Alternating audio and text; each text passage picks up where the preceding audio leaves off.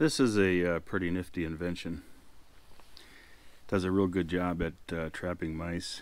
They fall through the little teeter-totter thing here. If I can get it off.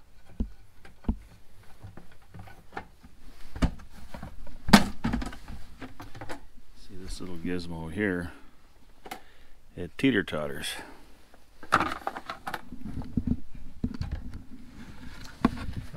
Mice come in here and they get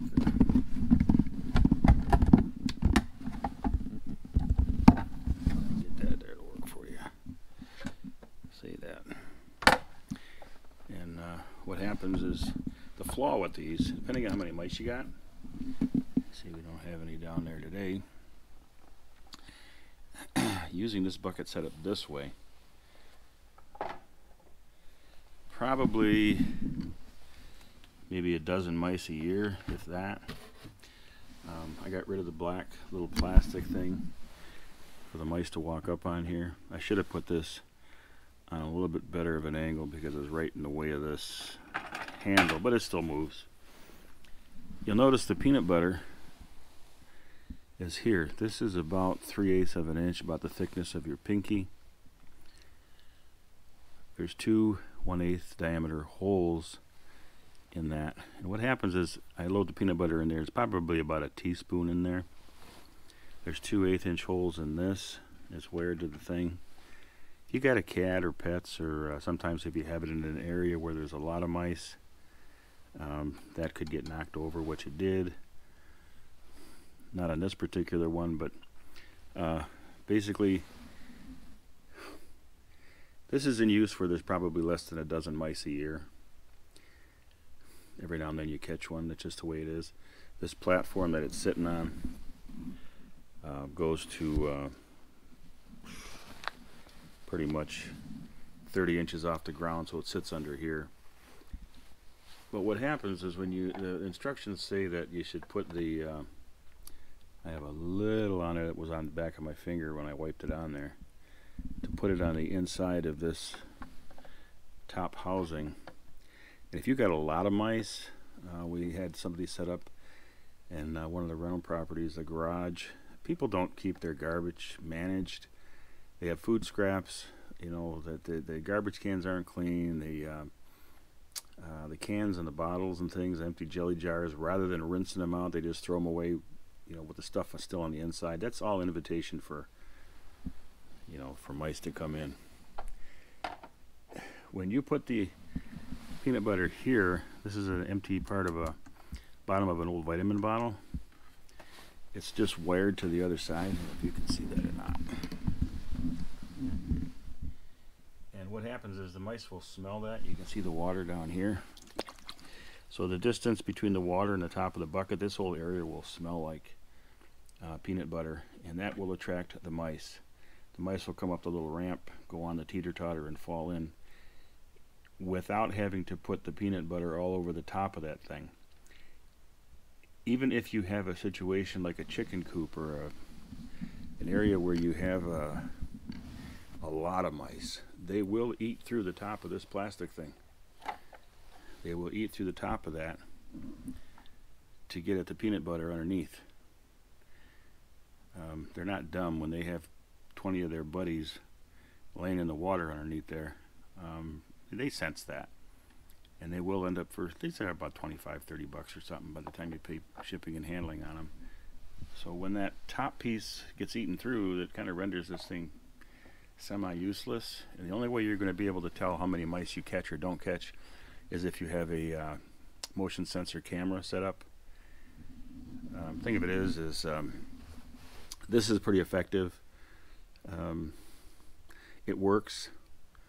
I don't know what else to tell you other than this is a kind of a hack to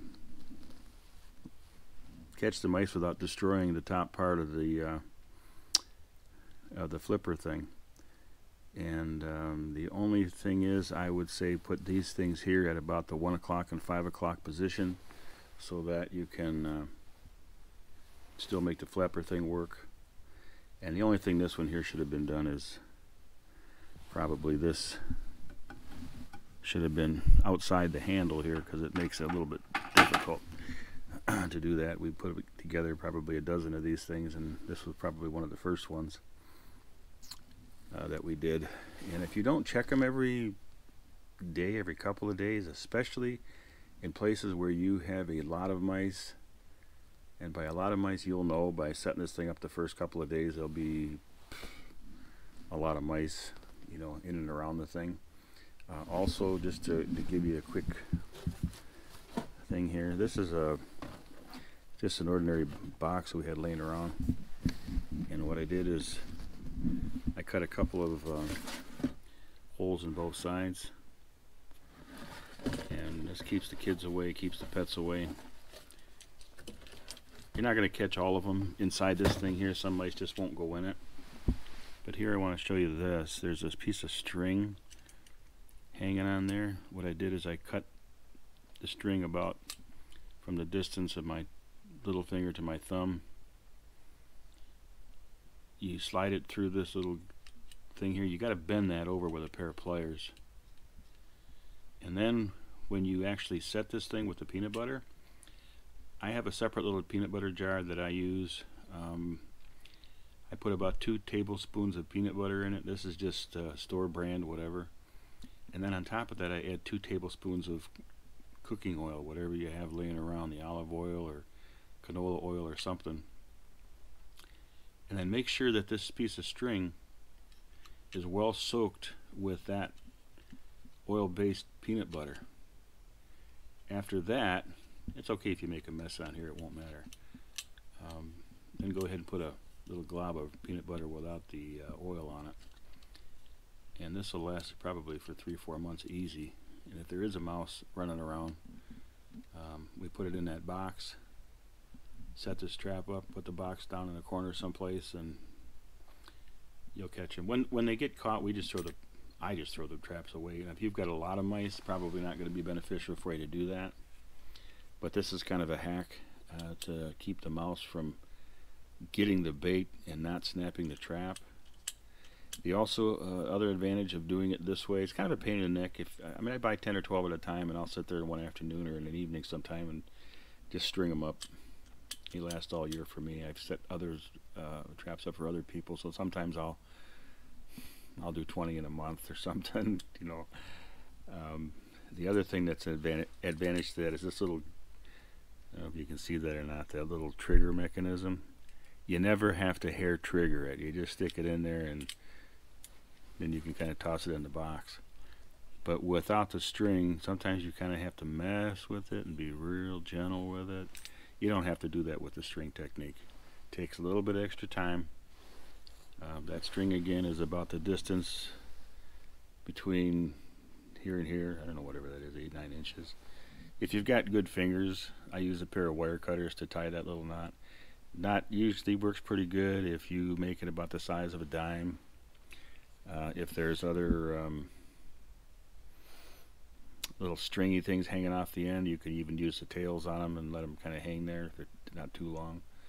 But it kind of has to look right or something. But once that mouse grabs onto that string, that's all she wrote. So I hope this helps. Have a good day.